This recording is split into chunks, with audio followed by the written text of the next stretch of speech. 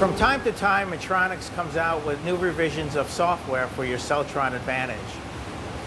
You can update the tester in the field by using a flash drive and by getting the files off Midtronics Stationary Power website. Once you download the files from the website to your flash drive, you're going to come and power up your tester. Just give it a minute here to get to the main menu.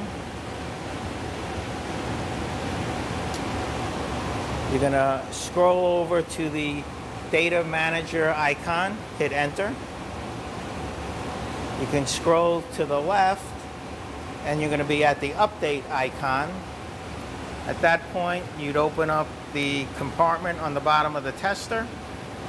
You'd put in your flash drive with the files on it.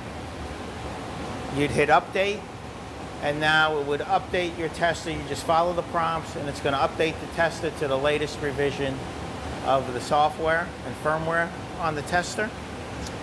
When you're finished, you'll close the door, and if you go back to the main menu, once it's finished, it'll actually take you back to the main menu where you can hit the Help button. When you hit the Help key, it's going to show you the revision of code that your tester now has in it.